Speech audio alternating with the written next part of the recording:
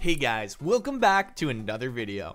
Today we're going to learn how to create a simple enemy for your 2D side scroller in Godot.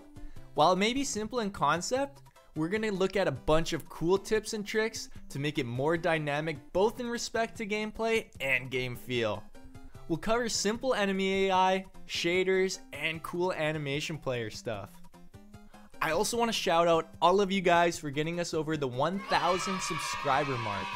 It's crazy how fast this community is growing, and I love all the positive energy everyone brings to the comment sections with super cool questions that I love answering, so keep them coming. Anyways, let's get into the video. By the end of the video, you should have something that looks a little like this. Goomba-like enemies that die when you jump on their head and kill you when you walk into the side of them. Alright, let's jump into it. First thing we want to do is add a new scene. We're going to add a child to this. We're going to go ahead and give it a character body 2D and name it Flower Enemy. Once we've done that, we can go ahead and add another child. This will be a collision shape 2D. Once we've added that in, we go ahead and add another node. That will be an animated sprite 2D. I'm going to go ahead and move that above there, and we're going to add new sprite frames. We're going to add two animations. One will be walk, and the other will be die. To add our frames, we can click the little waffle icon and go to our assets folder and click on our sprite frames. We have one row and 4 columns, so we'll change that up there and just select our frames. I think I kind of want my animation to be a little faster, so I'm just going to up it to 8 frames per second. And I think I like how that looks. And then we'll go ahead and add our death frame, which is the same process as before. So I'll go ahead and select that. And the last thing we want to do is go back to our walk animation and make sure we select autoplay. Now that we've set that up, we can move on to the next step. We want to add our collision shape.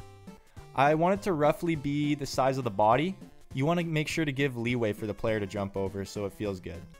Next, we want to go to the collision tab in our inspector panel, and we want to make sure that our collision mask is looking for our environment and our player collision layers. We'll then go and create another layer called enemy that all of our enemies will exist on, and we'll change it. Perfect. Now we just need to go to our player and make sure our player is also looking for our enemy layer.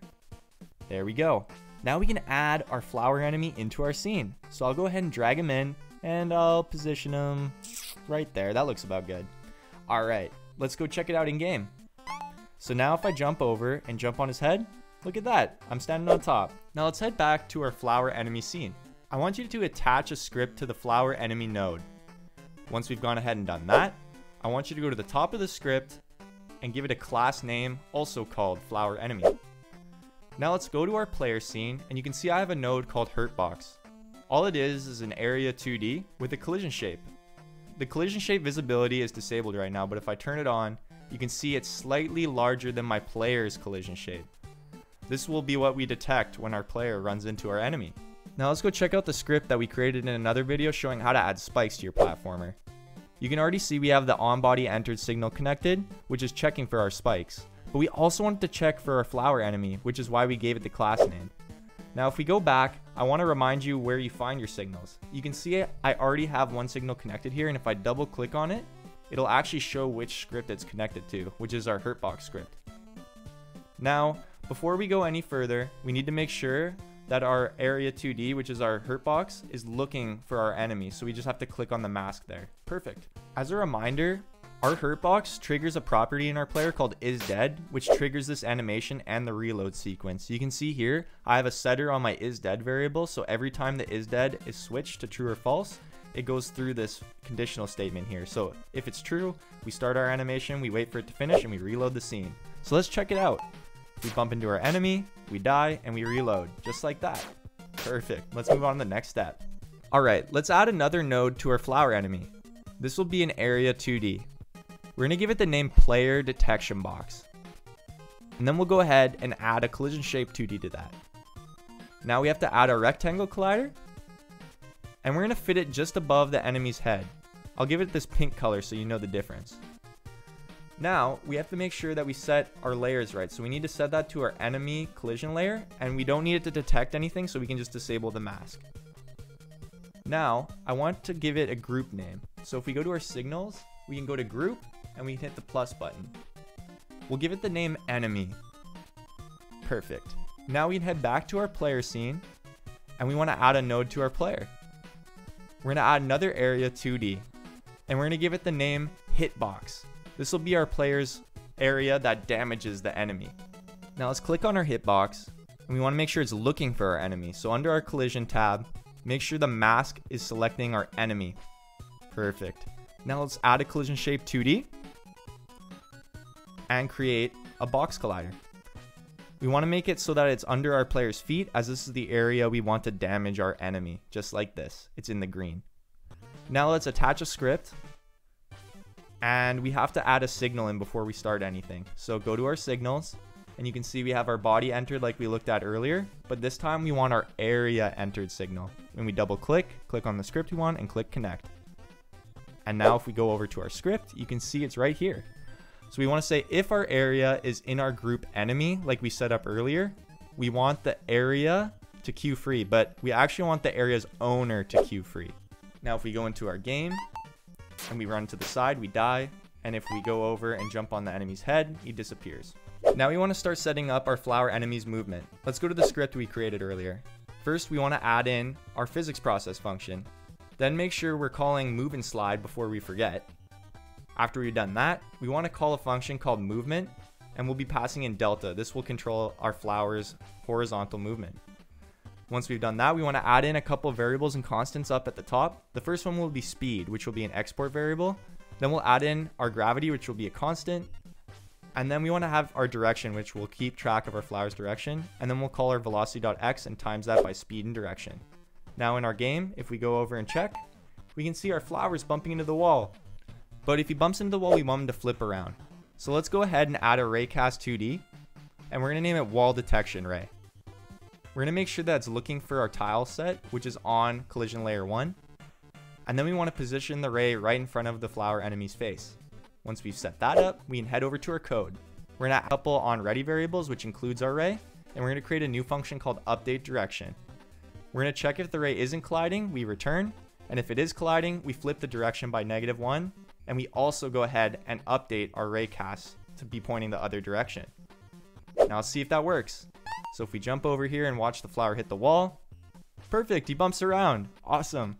But you can see his animation sprite's kind of messed up and the gravity's not working, so we got a couple things to fix. Let's start off by adding in our gravity, and then we'll create a function called update animation, which flips our animation sprite depending on our enemy's direction. Now if we go into our game, and we check if the flower bumps into the wall, the animation sprite flips. Awesome. Now let's see if the gravity's also working. And there he goes. But what if we don't want him to fall off the cliff? First, we'll add another raycast 2D, and we'll give it the name ledge detection ray. We're going to position this ray directly in front of our flower, and we'll have it pointing downwards. It'll be detecting whether he can see a tile in front of him or not, which is on layer 1, as said before. Now, if we go into our script, we want to also be checking if our ledge detection ray is colliding. And if it's not, that means there's a ledge. So we want to flip the direction and flip our ledge detection ray. Now if we go into our game, we can see if this is working. So he bumped, and now if we jump over his head, you'll see the ledge and turn around. Awesome. Let's start adding some more details to our flower enemy. In our main scene, we have a canvas modulation so we can have lighting in our 2D scene. But right now our flower enemy is getting faded into the background. So we're going to go ahead and add a point light. To be able to see the changes, we want to add a color rect to the background as the light will shine on it. Now, if we go back to our point light, we want to add a gradient texture, and we want to change the fill mode to radial. Now we want to position the gradient in the center there, and then we need to flip the colors around. So black will go over there and white will go over there, and we'll kind of fiddle with it till it looks like something we like.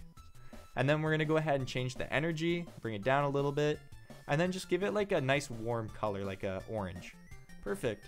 So now we can go ahead and delete that color rect.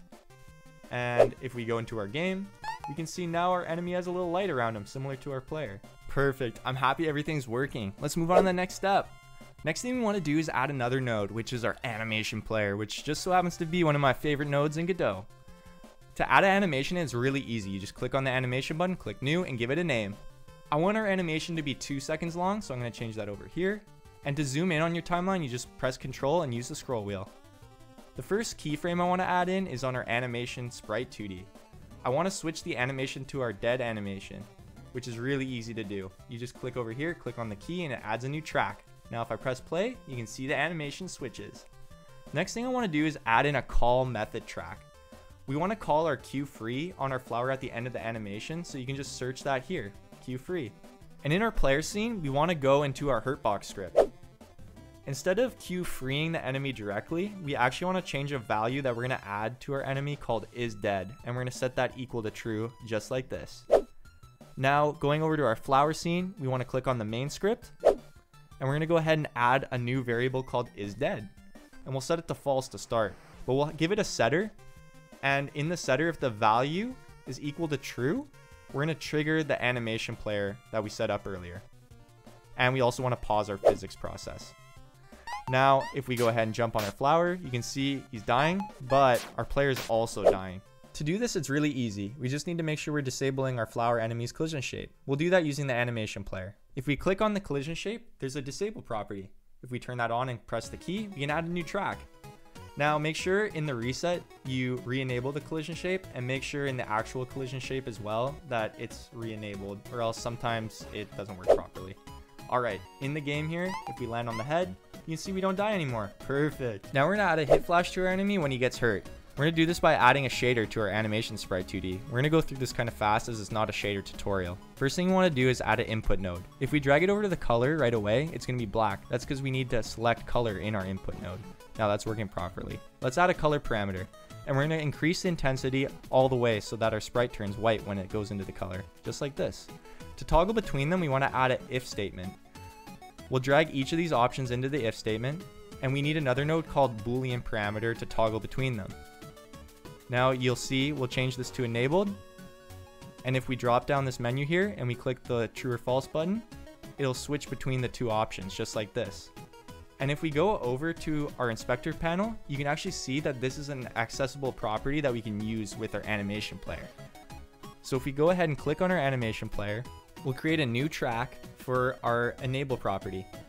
We'll start off with it not being enabled, and then we'll move the track, we'll enable it and click the key, and then we'll move the track again and we'll disable it and click the key again. And now we'll have a little flash effect. So if we click play, you can see we have a little hit flash. Next thing we want to do is change the visibility. So if we go into our visibility properties tab, we can create a new keyframe, and we want to fade our enemy out. And we'll do that by changing the opacity down and clicking on the key. And our animation player will linearly change our opacity. So if we click play, and he fades out. Perfect. Now let's head into the game. So if we land on the head, we'll hit flash and fade out. Perfect. Let's add particles to our animation. In my player scene, I actually already have some particles set up. So if you want to copy it, here you go. But we're just going to copy this over, and we're going to paste it into our flower scene. Using our animation player, we want to create a new property track using the emitting property of our GPU particles. Click the little key, press create, double click on the property and make sure that emitting is set to true. And now if we click play on our animation, it should work perfectly. Awesome. Next thing we want to do is add some sounds. I already had some sounds in my player, so I'm just going to copy them again. And to add these into your animation player, you just go to the play property and press the little key. Now let's add one more sound effect for when our particles get spawned in. We'll go ahead and click on our audio stream player again, and we'll create a new track for the play property. And now that seems to be working. So if we go back, we can play the whole animation. It's looking so good. Let's go into our game. Oh, it's looking even better in here. All right, I want to add a little boost to our player when he bounces on the enemy. So in the HurtBox script, we're just going to change the player's velocity.y and give him a little boost. So now, in game, if we bounce on the flower enemy, we get a little jump action. But you can see our player still interacting with our flower enemy. That's because our player detection box collision shape is not being disabled. So we need to go ahead and disable that in our animation, just like we did before with our flower's collision shape. So if we go back into game now, you can see if we jump on the flower's head, one bounce and he's gone. All right, that's the end of today's video. I hope you guys really enjoyed. If you did, leave a like and subscribe if you want. If you have any questions or suggestions, leave a comment below. If you like the asset pack, you can find it on my itch.io page, linked in the description below. Again, I just want to say thank you so much for getting us to 1,000 subscribers. We're going to keep building this community and making new videos. Until the next one, see you guys.